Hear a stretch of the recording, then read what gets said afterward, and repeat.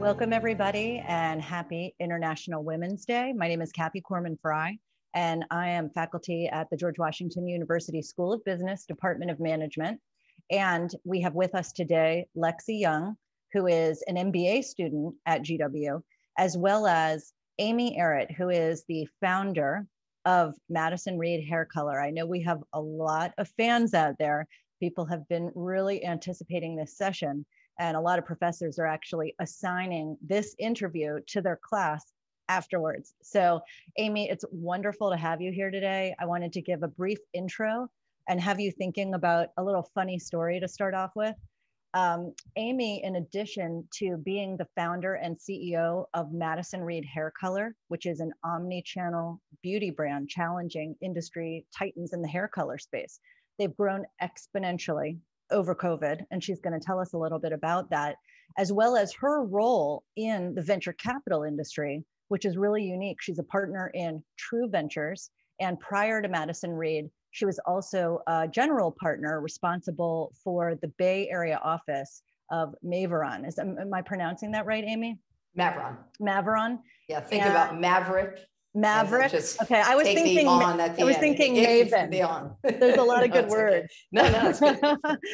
And then she was also CEO of Olivia, where she repositioned this travel business as a complete lifestyle company. She also has worked in senior management capacities, a couple other companies you may have heard of, one of which is a company called E-Trade. And she is one of the Bay Area's most influential women in business. She's a finalist for Ernst & Young Entrepreneur of the Year. She has a strong personal value in terms of the power of giving back, and she really dedicates herself to supporting humanitarian organizations. And we'll see probably today some of that value built into Madison Reed. So Amy, thank you so much for being here. Everybody's really excited. Thank you for having me. Yeah, I have a feeling that the chat's going to blow up today. And a lot of questions. I've already actually got a lot of questions in advance of that. But first, I really wanted to, before I get you talking about your journey to being founder at Madison Reed and kind of what led you there, could you share a funny story, you think, just to kick us off, little icebreaker? Yeah, sure. So I have this little part of me that's this kind of little wacky adventurer that does sort of wacky things. And during COVID, obviously, that part has been quite suppressed. I decided last summer to buy a boat. And so, yeah, there are so many funny stories that come out of that, including the first one where the boat got put in the water, and then I had a lot of surety about driving the boat, but managed in the first time in the water. I took lessons after this to hit another boat that was parked. And the Madison Reed was like, oh, mommy. And why do you do these things? And, it's a risk adventurer kind of thing that I have. But the funniest part of the whole thing was we happened, because it was outside, we all had masks, to have a family that we're very close to who has a very small child who I believe was completely traumatized after this, because every time the kid sees me, I can't make it up. He looks at me, he goes, Amy, on a boat?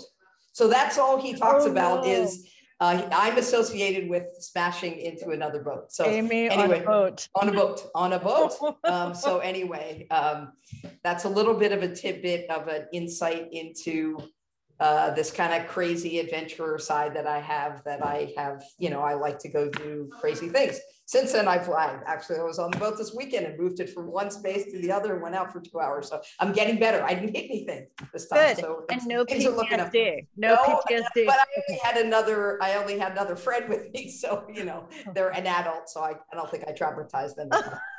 That's great. Well, I'd like to see, and I'm sure we will today, how your adventure side shows up, in your life. And when Amy says the Madison Reed, it's because the company is named after her daughter, and there's some great stories there.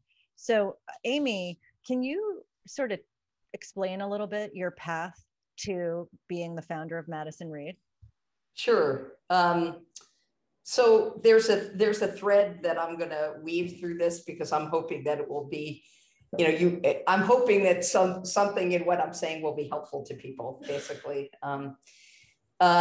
You mentioned a lot of different career paths. And I've gotten to understand that I'm really bad at working for somebody else.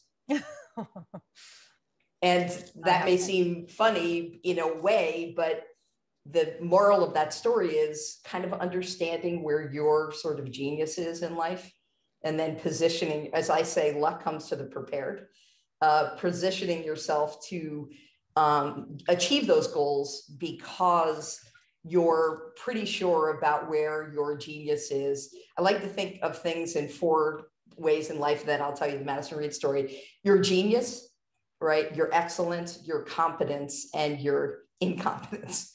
And when you can find something that's in that genius zone, genius to excellence zone, where you don't have to, I can do it, which is competent, or I just hate it is incompetent. So my weaving that tale is, 3-time operator, became a venture capitalist. I would put that in the somewhat between excellent, but mostly competent skill, and never felt like my genius was the person that was sitting around the board table as the CEO, not me as the board member. Right. And I would leave board meetings yearning to be in that seat again. Really? And I started to understand that, even though it looked like you have all those things, venture capital is very intriguing and it's intellectually stimulating and you're meeting great people. All those things are awesome. And by the way, I'm a much better founder and CEO because I was a VC and because I'm still a VC, because I understand how the investors think and the rules of engagement, which are very different than people think. It's not just about money. I can get into some of that. But my point was, I just went to my partners and I just said, I am yearning to operate again. And that was the genesis of, I didn't know what I was going to do next at all. And as my wife would tell you, she saw me sort of getting what she called smaller and smaller and smaller about my passion zone of work. I was going through the motions and I loved it and it was great. And on the surface, very exciting. It's a lot of freedom, a lot of independence, but I was yearning for that thing. So I told my partners that I wasn't going to be part of the next fundraising, which is how funds are put together, is their 5-year life. And there's a fundraising for the next fund. And then I went on a quest to find what was that thing that I could be passionate about. Now, I wouldn't tell you that my whole life I yearned to do hair color, right? Because I wasn't a cosmetologist. I'm not a cosmetologist. But what I saw when I was investor was this massive trend of CPG, consumer packaged goods, starting to get disrupted by challenger brands in categories that had repetitive usage, that were huge. The total addressable market was huge, and that had inferior products that could be sort of what I would call recreated if you were just, sort of following the trickle of water or how to make things. And I'll go a little bit into that. And we passed in our infinite wisdom on a company called Dollar Shave Club, which you probably know, who was sold to Unilever for $1 billion. And it was one of the things that was actually, it was a very healthy debate inside our partnership. How venture capital works is you debate these things. And I really saw something there, which stuck with me. And so when I decided I was going to go start something, I looked at all these categories and I wanted direct to consumer. I wanted something that could have mission and purpose that I could care about. And I, at the same time, this is another little bizarre story. I was in Whole Foods and had a Saturday list of shopping.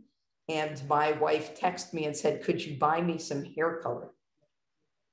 And I said, at the meat department, where do you get that at Whole Foods?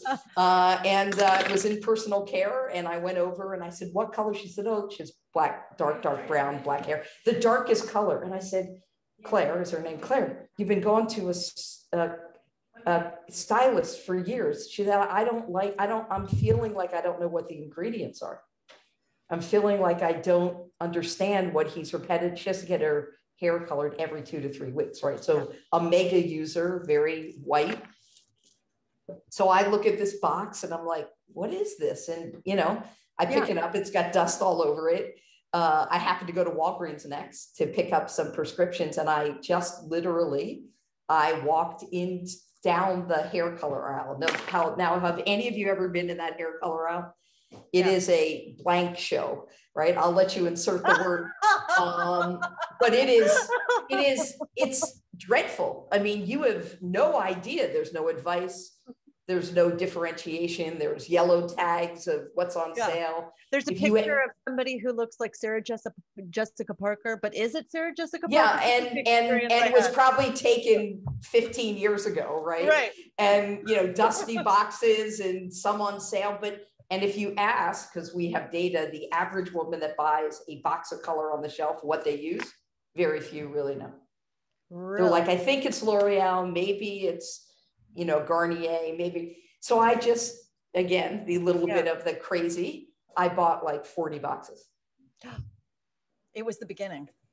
It was this random act of nutsness, which, by the way, this is a common theme you're going to hear, is that when people start business, it's not rational, right? It's not like, because when anybody asks me, well, like, whoa, that's really risky. I'm like, yeah, that's why you do it, because you see something and you decide that that's the North Star. So I bought 30 boxes. I came home.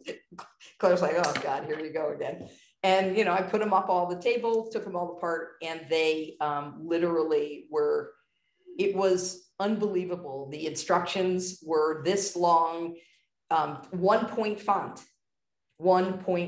in many different languages. So no women reads it. And then, terrible gloves, terrible componentry, nothing's recyclable, horrible smell, right? Because of the ammonia.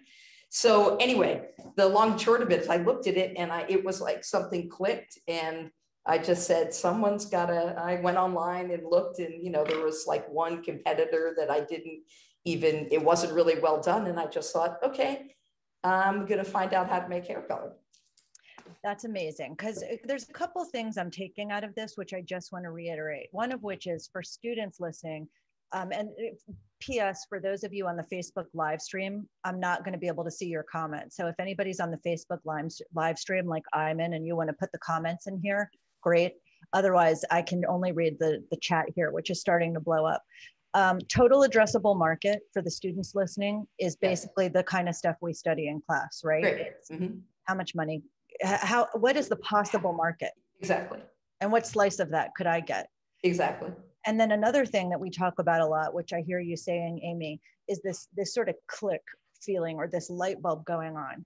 And this seems common in some of the more successful entrepreneurs, maybe all entrepreneurs, where they just sort of have to hunt that down. It gets inside their brain.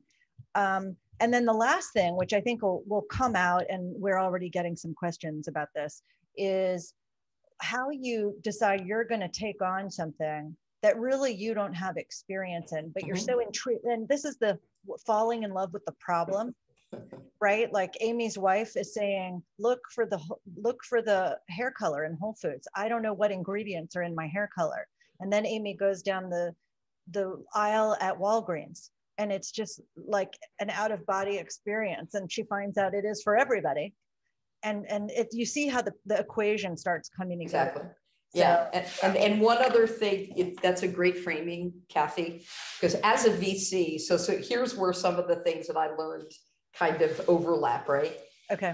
There are 3 things that a venture capitalist in early stage looks at. Okay.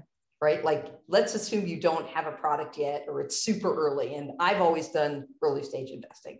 I don't like later stage investing where it's more just metrics and numbers jockeying, right? Like it just doesn't interest me. I like investing in the sort of bizarre dream that somebody has, right? And helping them.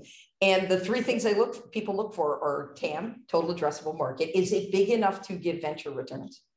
Okay. Right. This is a very important factor. That does not mean if it's not, that you shouldn't do it. it may mean that you shouldn't take venture money. Okay. Right? Because people can build great companies, 20, 30, 40, $50 million revenue companies where you make a ton of money, but you own most of it and never have to take dilution. All right. And there is no shame in that. And in fact, 90% of companies in the US started never take venture money. Mm-hmm. We just live in a world in Silicon Valley and now more in DC and New York and Boston, where entrepreneurial venture money is the thing that people think about. But the truth is, plenty of businesses are incredibly good businesses, but shouldn't take venture money. Right. Okay. So let's hold that. So the TAM. Then the second thing is the product innovation. So what is the reason that this business would be different than something else? Sometimes it's a brand new market where no one understands. It doesn't exist. And I could give you plenty of, Twitter didn't exist. Like nobody, 140 characters. I, of course, passed on that. So you can see that you can see the story that's building here. You can see what I'm saying? Yeah. And the issue is that is 140 characters, like who, and, Twitter, it's now a staple in our life, right? Facebook, MySpace sort of existed, but Facebook took a very different approach, right? So there are things that I would call blue ocean that are out there, but hair color was see an opportunity to exist and change it, right? Disrupt it. So in our case, the thing that was different that I also saw that is important was that when you go down the aisle of Walgreens, there was no advice. There is no color matching. There's limited change.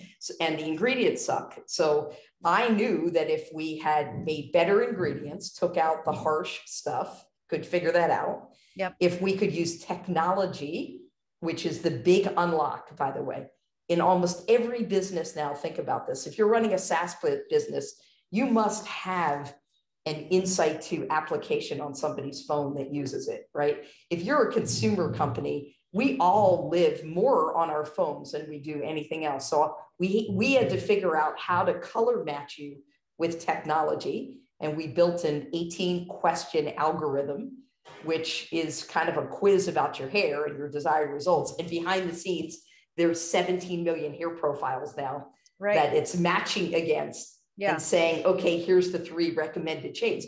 We have 60 shades where our competition on the shelf has 8, right? So we got it that we needed to have more selection. And then on ingredients, we have an 8-free formula. So we had product, innovation, we had technology innovation, and we had what I would call convenience and access in someone's hand, where it could be delivered to their door and all those kinds of things. And then we use content videos to teach you. Education is becoming this incredibly important part of everyone's business, but the DIY market, the do-it-yourself market, needs to have that. And we also have hand-holding. We have certified licensed colorists who are on call constantly, chat, email, phone, now video consultation. So if you come to us and you want a licensed colorist to look at your hair on Zoom, but we use our own technology, we built that, and then have a 15-minute video consultation that you could actually book in 15-minute increments and then say, oh, you're thinking about this, let me tell you about this. Here's gloss, here's other products. So anyway, the long and short of it is what a venture capitalist is going to look at: TAM, product innovation that's different, disruption. And then the third thing is people. And that is, I would always take one out of the 3 other risks, but it would never be people. Because people, this is everything that we talk about, and we could talk about strategy, and, the entire deal comes down to your people, always, forever and ever. And if you lose that thread in your mind, it will hurt you, because every single company, really, at the end of the day, it's all about people. It's about, who do you hire? Do you have a culture? Do you know what those cultural values are? Do you articulate them? Do you put people through a lens of seeing whether the way you have the culture meets the person's value structure? These are critical. And so the people thing is, I would never take a people risk, but I would take a product risk, or I would take a TAM risk, because this is important. if you do a really good job, your TAM can increase because you may create more of a market than existed before. Yeah, you become a market maker. Exactly. You could bottle water that. Exactly. And there's plenty of stories of, my friend Kara Golden has Hint water. I'll give her some props, right? She's a good friend. Okay. And she stopped, she didn't want sugar in her drinks anymore and found a way to put non-caloric, good for you flavor in water called Hint water. She had a problem. I had a problem. I had somebody in my life who was unhappy with a product, saw a market, and then I just started to talk to people. Literally, that was step 2. Like all the women I knew, I started talking to them. I waited till they had a glass of wine first, typically. And you didn't take them on your boat? No, I didn't have a boat then, because then they wouldn't want to talk about hair color. They'd just be absolutely terrified. But my point is that I started, when we used to be able to go to restaurants, remember that, or have people over in your house for dinner, that'll come back. I would start asking real consumers, women 40 plus, do you color your hair? How often? What do? You go to a stylist. Why?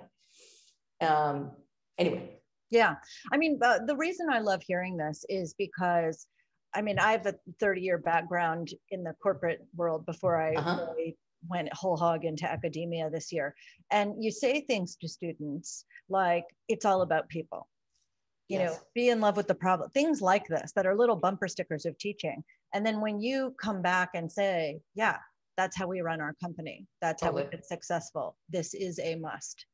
It's really great for, the budding entrepreneurs out there, and even some of the entrepreneurs who maybe are just busy. You know how you get busy with just doing stuff, and then it's hard to say, what should I really focus on? You've sort of outlined that for us, which is really helpful. One last thought about that is, the way I think about things, and we could talk about a lot of stuff about self-care, and when you're in this run, as I call it, taking care of yourself, having time to think, which is not how we are typically wired as founders and entrepreneurs, but having that time. And the reason, I meditate every morning, the reason that I've learned to do these things is exactly, Kathy, what you said, which is like every morning you need to come up and get up and have your North Star. What is central to your being of what you know? Yeah. And then no matter what gets thrown at you, you'll weave, and people talk about pivot, and it's never, and I can tell you, anything you start is never ends up the way you thought it was to be, which is good, because what that means is that you are, I always tell people, flexibility, not so good as an entrepreneur, because then people will tell you something and you'll whipsaw yourself back and forth, but agility is the key. Got it. Not flexible. Flexible just means I'm loose. Agility, which is I'm paying attention and I'm willing to move the course, gather data, iterate fast, fail fast. Failing is your best friend. Right. Which is really interesting having, GW is a very international school, and we've got a lot of folks around the world who are tuning in to this right now. And failure isn't always okay. Right? In different cultures, the American culture does have a particularly weird badge of honor at this point around failure, especially for entrepreneurs. And so it's good to sort of pass that along, that failure is your best friend. It is, well, first of all, there's so many parallels to your founder story with just life, right? Like, here's the thing that I tried to explain to the Madison Reed, who was 18, like, the lessons learned in life are the path for your strength and your conviction. And everything that happens along that path is a gift, because what it's really saying is, like, if you have the courage and the openness to accept the things that happen, and then learn and integrate and become more aware that life is, as I have a saying that I talk about, which is, your amount of gratitude equals your amount of happiness. Yes. And the research shows that. Absolutely. And so in your companies, making sure that people understand that failure is okay. There is no blame. It's, as I call it, because I'm a sports person, next game. And every single winning team, because I'm fanatical about sports, was not so good, not a good team in the beginning, not a good team. And the reason that they're a winning team now is because they lost before. Yeah. And that's pattern recognition of how did that feel? What did we learn? Positive attitude, next game, let's keep on going, right? Yeah. And then all of a sudden you wake up one day and you're like, oh my God, what the heck happened here? You know, it's, as I call it, you know, building a company is like everything else in life, gradually, then suddenly. Yeah. Well, that, and we do have a question about COVID, so that'll come up great. in a Let's second. do it. But I know Lexi is a follower of Madison Reed and is a big fan, and also focuses on sustainability in some of her past and current jobs. And so, but that's it. Lexi, you can ask what you want. I'm just teeing you up a little bit, but great. Yes, yeah. Great tea. Thanks, Lexi. Amy, I'm so excited to speak with you. Thank you so much for your time today. You touched on, and going along this thing of sustainability, you touched on the amount of harsh ingredients that are found in hair products on the shelf. And Madison Reed is known for their high quality Smart 8 free formula. And I wanted to know, what is that? Can you explain it to our audience? Why are you passionate about tackling this problem of harsh ingredients? And why should we as consumers care about this problem?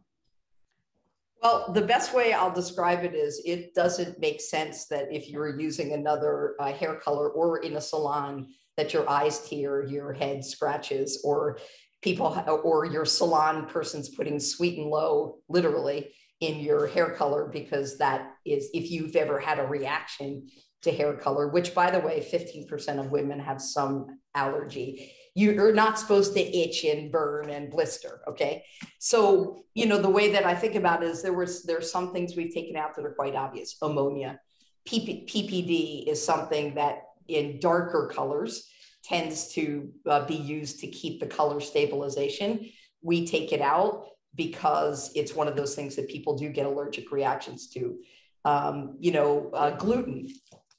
People are like, well, I don't eat my hair color. Well, let me tell you something. If you have celiac disease and you have gluten, which most hair color has gluten in it, and you're putting it on your scalp, your skin is part of your body. You're going to have some breaking out. So we take out gluten, phthalates, resorcinol, right? So we did a ton of research. Now I want to be like crystal clear with people. People say all the time, well, Madison Reed's organic. It's not organic. You cannot, when anyone tells you that permanent hair color, this is not demi-permanent, this is permanent hair color, is organic or natural, it's not.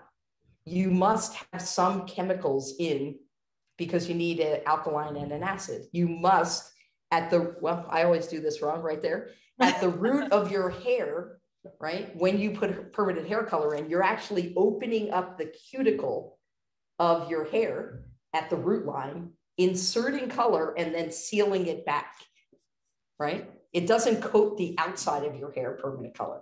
It actually goes in the hair cuticle. So you can't do that naturally, organically. So I'm always the first to say it is not organic, and people can't make organic hair color. Great if they can. Now that you can substitute, as we've done a lot of things with plant-based kinds of things, which we do. So why is it important? It's on your scalp. You're doing it. The average woman colors her hair, ready for this, 32 years. Wow. Every 6 weeks. Wow.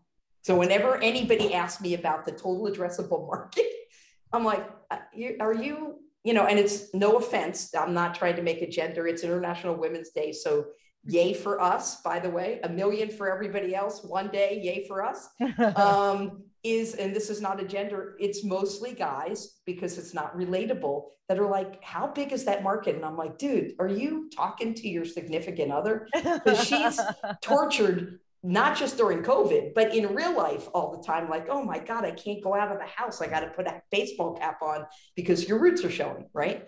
So it's a long-winded way of saying these products are important. Why did other companies not do this? Because it's hard, by the way. We needed to go to the EU to find people who believed me. And I have a ton of funny stories with people like, other contract partners who I sat and pitched this idea to in the beginning. And they're like, you're crazy. Nobody buys hair color online, first of all. And why do you have to take all this other stuff on? Women don't care. They just want to look great. They just want it to work. Now, remember, it'll be 7 years this coming summer. So 7 years ago, they might've been right, where people are like, no, I just cover my gray. And I was sort of like, no, I'm not going to just do that. You could buy some other box. We have to do this in a way that we feel good. So very long-winded way, Lexi, of answering the question. That's awesome. I love how passionate you are about it, and how Madison Reed reflects those values that you find important. You mentioned earlier that your company has mission and has a purpose. And when I think about starting my own company one day when I graduate, I want to do the same thing because it'll feel like an extension of me. So with that, what other personal values do you have that are embedded in the mission or framework of your company? Yeah, so the reason I use this Zoom background is I try to have people strain their eyes to read what the heck is on there. But here is the takeaway from this. Go ahead and let your inner badass shine, because women who are confident can change the world. I love it. So here's the thing.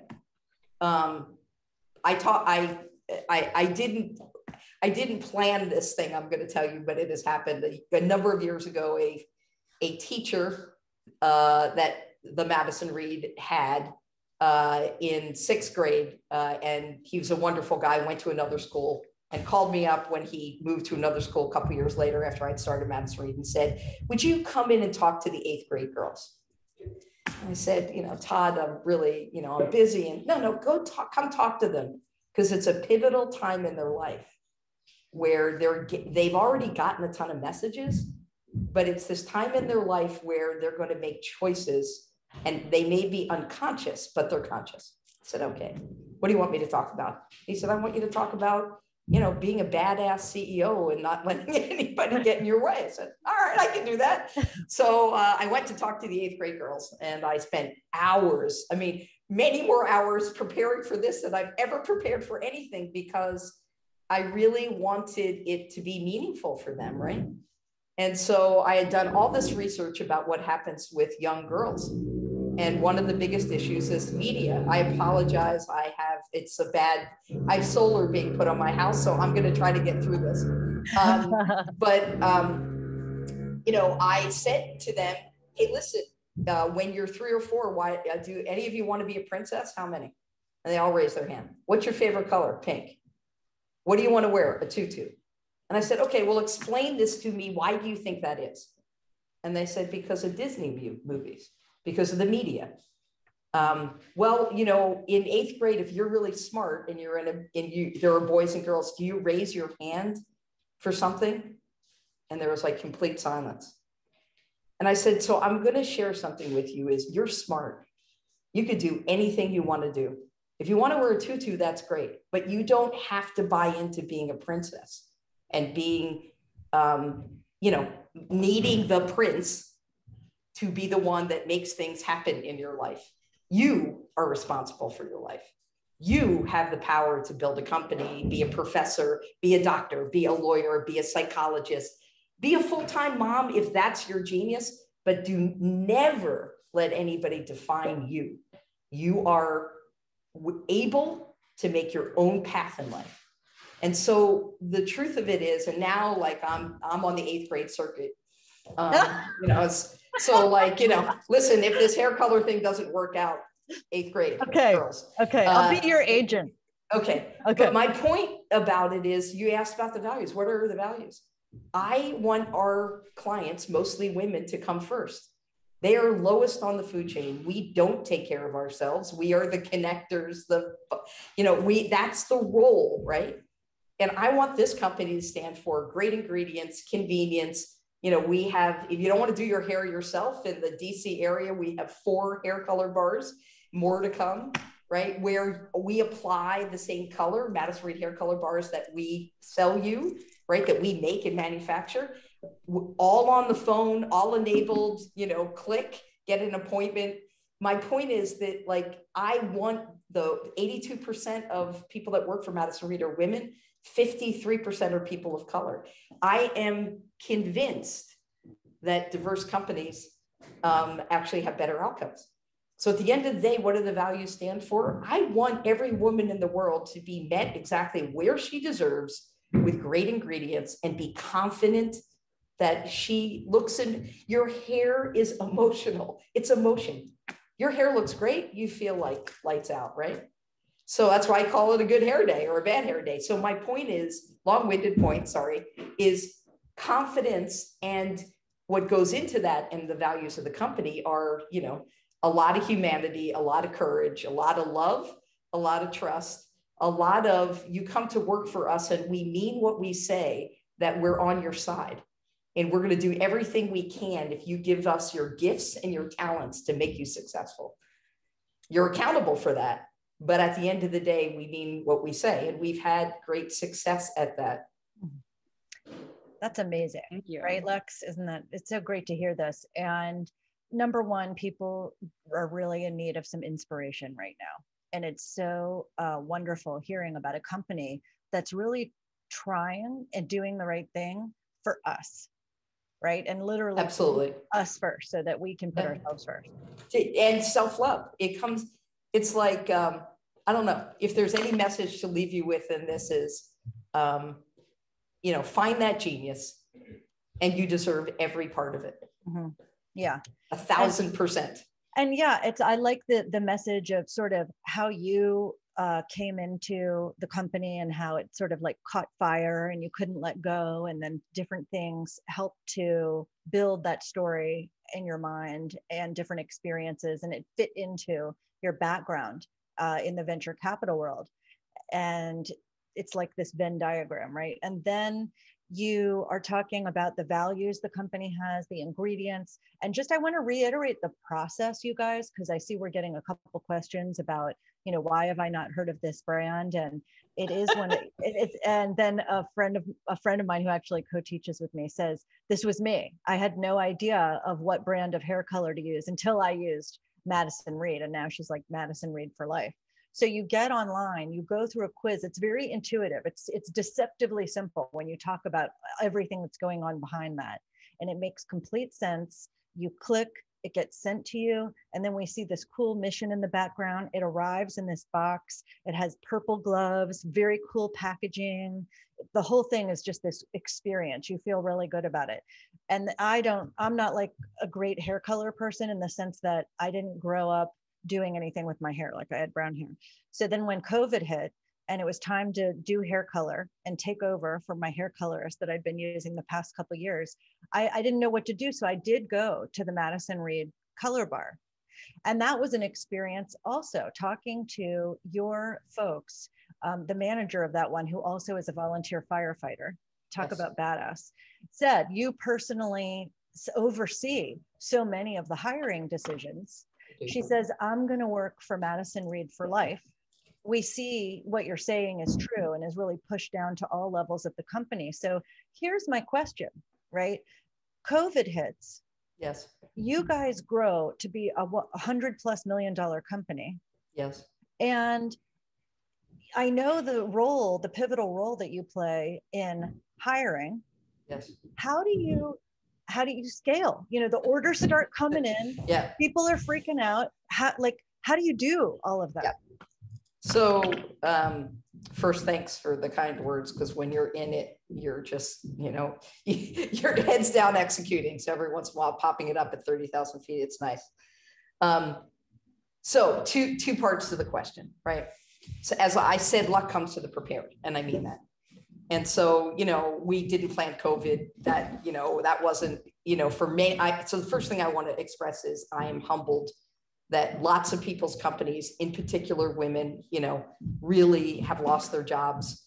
Yes. You know, this has not been like having a company who explodes is the opposite of the rest of what was happening in the world. So I first want to start by the humility that I have about that experience. And in fact, people asking me during COVID, you must be growing. And I felt so bad, really. It was almost like, ooh, we donated a ton of money and we got really involved in Black Lives Matter and lots of things I could talk about. But anyway, Two parts to that question. One is, we were unprepared for the volume just on supply chain side.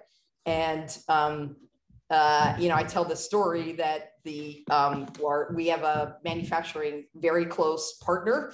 We're kind of integrated in, and we make our hair color in Italy, and it's in the Lombardy region. And it was the second most hit region next to Wuhan. Now the US can stand in that space. But at that time, that was the wave, because when they traced it back, many people from Asia went to Milan, because that is what happens around fashion time, by the way, which is, and then the Lombardy region and our region in particular was heavily hit. And so we were selling hair color, a box of hair color every 5 seconds. Whoa. And we had probably at that time 9 weeks on hand, because that is a sensible thing to not carry tons of inventory, right? 9 weeks. And so we were selling so much hair color that, we wouldn't have made it after the first week. So we went into triage mode, and we formed an emergency response team that started meeting at 7 a.m. every single morning from all parts of the company. We now just meet once a week. We still meet on Thursday mornings, the same group. We've just now put it down to Thursdays, but it was 7 days a week. And everybody else was working with the Europe times from about 4:30 or 5:30 in the morning, all the way up to, 10, 8, 10, 9 o'clock at night. And so we did, in retrospect, we just survived. But what we did was we convinced the Italian government that we would make hand sanitizer for free. And that's how we kept the factory open. Wow. So there was only 2 things being made, which was hand sanitizer and filling tubes of Madison Reed hair color. And then we got very creative, and we were able to get trucks running, and we flew in hair color. So we just started, and we ran out of 8 shades on and off out of 59, 60 for maybe a week at a time, 2 weeks. And then we'd backload it and sell it and send it to people. Then the next problem was the problem related to the distribution centers, which you're all aware of, right? Like every distribution center packing stuff, Amazon, blah, blah, blah. And we just had massive problems there. So we stood up ourselves a 3rd distribution center in 3 weeks. Wow. We were just like, it was almost like for everybody in the company. And I think the culture we were prepared to kick in, right? We were already working really hard, and we were like, this baby's not, this is our moment. We're going to seize this. Because the other part, I was getting text from friends, customers. I have an email that customers reach out to all the time. I was getting hundreds a day of people saying, I feel bad. I'm stuck in my house. I can't look at myself on Zoom. I feel terrible. I can't, can you help me? Oh, and so God. I realized that there was a correlation in how you felt about yourself. There was this anxiety going on, still going on to some extent, but you felt worse because you just felt like you didn't look good. And so I was like, oh boy, we got to step up here. So we stood up our own distribution center. I and many people in the company kind of worked day and night for about 5 months. And then we have tons of inventory now. We've hired a global supply chain. I mean, we had to build infrastructure that was crazy that we never had before. So it was like triage management, but we were somewhat prepared in a mindset that nothing was going to stop us, and our customers came first. That's interesting. And so my guess is the emergency response team was all of that same mindset, and everybody on whom you needed to lean. It was like, and I look now and, my family is living in Sonoma right now. We have a house in San Francisco, but we've been here, and we have a massive backyard, which has become my office. So I have people 3 to 4 times a week coming up, sitting in the back, distanced. And because I don't believe you can manage people just on Zoom. Mm-hmm. And so we were having literally meetings in my backyard. Like, we have a huge circle, and we were triaging, and I would say, no, once a week, you're all coming up here, and we're going to how are you? What's going on? And we had people like, honestly, in the rearview mirror, they had little kids at home. They were going through their own, like everybody else, like we were going through trauma. I got a kid in, Kathy, who was in 11th grade then, who lost the second half of that year and has lost almost her senior year. So we had life issues going on, and our people had, 7-year-old that was all of a sudden homeschooled, and they're going, I have to get up at 4:00 in the morning. We have people that I think, we did some things. Number one, we gave mental health services for free, and, on the internet, and 60%, I mean, it's obviously anonymous. At times, more than 60% of our team members have used it. 60%. That's incredible. Because they just needed somebody to talk to. Yeah. I mean, first of all, that you did that. And second of all, that how many availed themselves of that service. It's really an insight. Well, that we decided that our stores, right? At that time we had 12. People are loving this, by the way. I just have to interrupt you. People are loving this. They can't even get over this. Yeah. Okay. So, we had all these licensed colorists in our stores. We closed on March 13th with 12 stores, right? So we had 200 colorists, and we had to make a decision about, like, do these people just lose their jobs? And I and the team was like, no, like we're going to come out the other side of this. We have a call center of colorists. We just decided, let's move them all over to the call center, not furlough anybody. And in the matter of 10 days, we took all the team members that were in the stores, sent them Google Chromebooks. Finding 200 Google Chromebooks was like the hardest thing. Sent them with headsets and literally trained them over 2 weekends. And in 10 days, they were up and running. And thank God we did it, because our calls were coming. We just said, we're not furloughing people, we're moving them. To this day, 35, I think, never went back to the stores. They're just like, I love this. We have now 30 stores open. So we never had to. Some people just opted out for family leave and things, but the bulk of our team members stayed and had jobs. So I want to share one other thing, because this is really critical. The average colorist in the US comes out of cosmetology school $23,000 in debt. A year? Just going to school. It's like a 2-year program. Oh. Take a loan for $23,000. Okay. Got it. The average colorist, not the person that you go to, the average colorist makes $15 an hour in the US. I want to understand how those numbers work. Right. They don't work. It is a systemic system of putting mostly women in jobs where they cannot get ahead. Not in this company. No. And so part of our mission is, most of our colorists, whether it's call center or in the stores, make 2 to 3x what they've ever made, with benefits if they're full-time. We were not, even in the hardest moments, going to let those people down. That was our job. Yeah. And now it's like the stores are open. It's crazy in our stores. It's the person you talk to who's the firefighter. I know her. Yeah. It's like she had an experience which was honest. Like, this company valued me for my talents. And when it was hard and tough, we got going. We didn't let them down. And what that does, and I'm going to say this to anybody, they will never let you down. When you invest in people's future and their heart, that is where the magic is. When you tell the truth and you mean it and you stay to it, even when hits the fan. Yep. That's because in the long run, what are you building? You're building a company for that month, or are you building a company for the future? Yeah, it's the definition of having their back. And that's astounding. Yeah. And, so we are team oriented. I get up every morning, and here's how I think about this. Like, the product has to be great. Continue. The technology has to be awesome. And we're coming out with a mobile app in about a week, which is awesome. We have photo recognition now that you can take all that stuff's great. But at the end of the day, sorry about the noise, solar panels. Okay. I was like, really? At this time? Okay. I know, but it's okay. We're in Zoom land. We all right. That's all right. Okay. Yeah. So I get up every morning, and here's what the North Star is for me. There's a woman sitting in Bethesda, Maryland, who went to cosmetology school, who's $23,000 in debt, has 2 kids at home.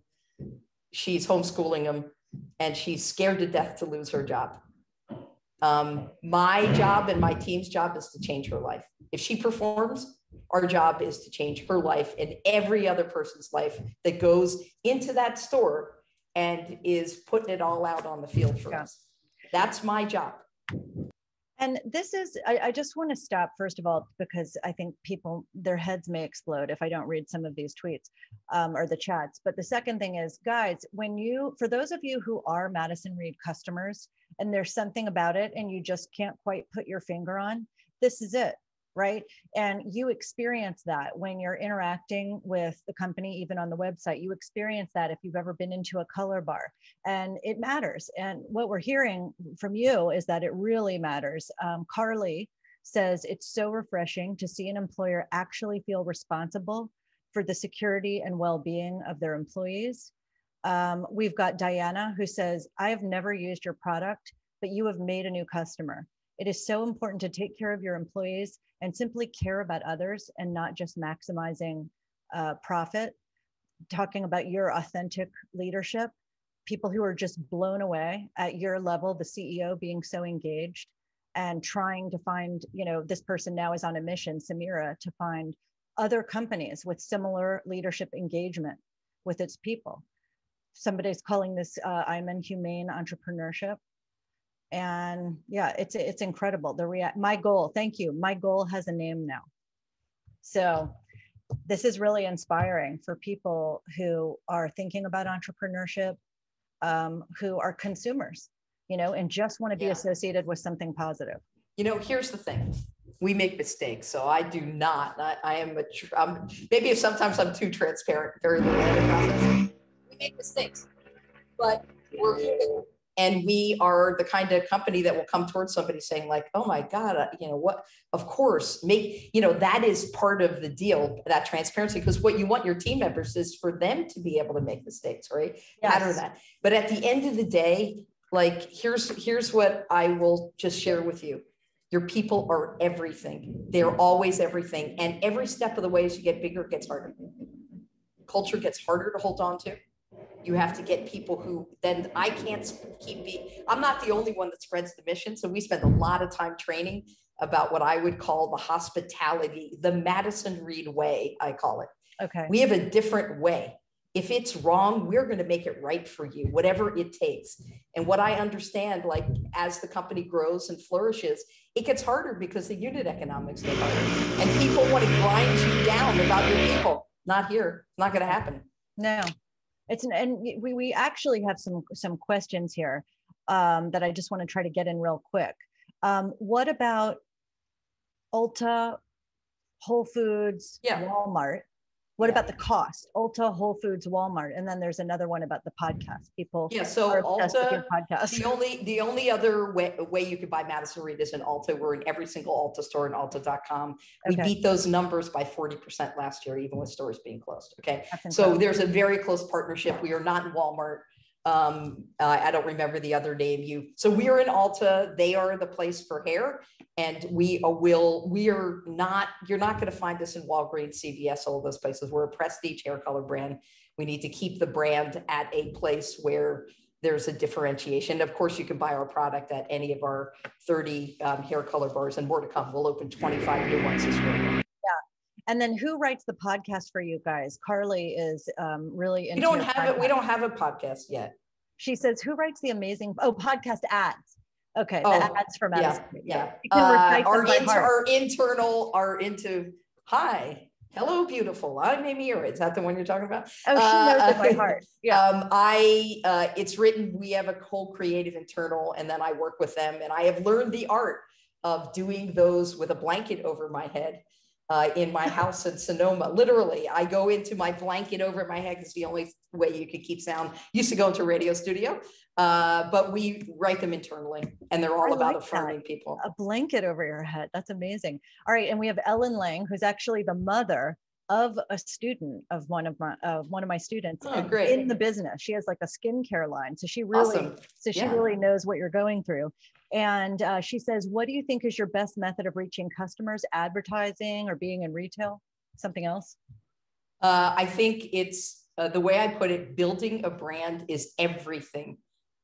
So it's every touch point. It's every box that comes to you with a message. It's every email. It's every billboard. It's everything that's in the store. It's every time everyone from our company uses a background of Zoom. And the reason it's your signature on the emails you send, your brand is the soul of your company. Everything has to reflect that. Facebook ads, radio, podcasts, TV commercials now. And it is not like they are not direct mail. It is all integrated into the same message of affirmation all the time. Yeah. And what people don't understand is they think brand is marketing. No. Brand is how people perceive your company. You know it when you see it, right? Like I'm a Peloton user. Okay. Mm-hmm. When you get on your Peloton and you're working out, you're like, yeah, right? Okay. GW alum co-founder. Yeah. And, so we aspire that every time you hear my voice, you see something, what we want you to feel is you're a badass. You got this. And don't let anybody tell you you don't have this. You got it. Life is hard, but you know what? You got it. Yeah. I love it. This is amazing. Maybe you can come out with a line of other things, like a for the soul calendar, but it's going to be you never Madison know. Reed. You never know. Yeah. People are just going crazy. We're going to run out of time, guys, just so you know. So I'll try to squeak in a couple other things here. Sure. One is that you all just raised $50 million. You pretty much, explained the way venture capitalists think about this. But how did you do all this? This is a whole nother job during COVID, during the emergency response group meeting. I am the most blessed person in the world. I get up every morning and I think, wow, we have a saying in Madison Reed, which we talk about a lot. Most people live their life and they say the following: I have to do this. No, actually, no one has to do anything. I get to do this. I and this team gets the honor to do this. So, we get to serve our customers. We choose it and we get to. So, we have had very supportive investors. We've raised a lot of money. Yes, that was in the middle of this whole, what going on, but, we had it under control and we were able to do that. There were big plans for the company coming up. We're into harder and more difficult kinds of problems, but we're going to solve them. There's nothing that's going to stop us. And it's not going to be the same linear line. If I said it to you today, it won't happen exactly that way. I want to be open to what is the truth in the universe and not the lies we tell ourselves, as I talk about in the company all the time. Every company has the lies you tell yourself. Yes. Our customers, blah, blah, blah. And I'm like, maybe not. Right. Exactly. So we have to have the courage to hear what's not working. There's a lot of people that didn't get boxes on time. There's a lot of people who were pissed. Like all those things are true. And we have really tried, here's what it is. People make mistakes, but what I call the intent of the heart. If you have the intent of the heart to make it right, then it's okay. And so look, great things are, happening. There'll be some hard things that happen. That's life. But look for this company. We're not this baby's gone over the goal line. Oh, so, yeah, we believe it. And Lexi and I, there's so many other questions. There's questions coming in, but we have to wrap up. I'll end with a comment from Eva and then the ICSB president who helped put on this great day with his team along with the GW School of Business. Eva says, congratulations. It's tough, but everything matters. I agree. And I am thankful for this opportunity to hear this story. I learned a lot. And then Iman, who is the president of the International Council of Small Business, putting on this conference along with the GW School of Business. Amy, you have touched our hearts at GW and ICSB. You also shared valuable knowledge. Thank you for your gifts. I couldn't agree more. Thank you for having me. I really feel honored to be on it. Keep doing what you're all doing. This kind of dialogue and getting other people on here. If I can be helpful about that, Kathy, call on me. And many people don't know this, but Kathy and I have a personal connection, which is my cousin, who I adore, is a very close friend of Kathy's. And This person has been, my cousin, a very important mentor in my life. So this is an honor to just pay it forward. I love it.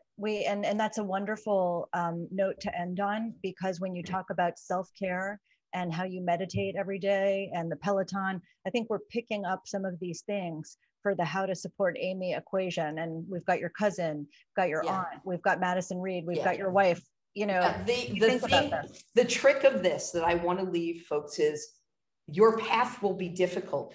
So your job is to take care of yourself so that you position yourself to win. And that is self-care. If you're not good, the company can't be good. And that's a hard thing to get. It took me a lot of years to realize like grinding myself down was not good for anybody. So like take that time to self-care, that half an hour, that 45 minutes is everything. And then you're good to go. Then you leave it all out on the field. Wonder Twin powers activate. Exactly.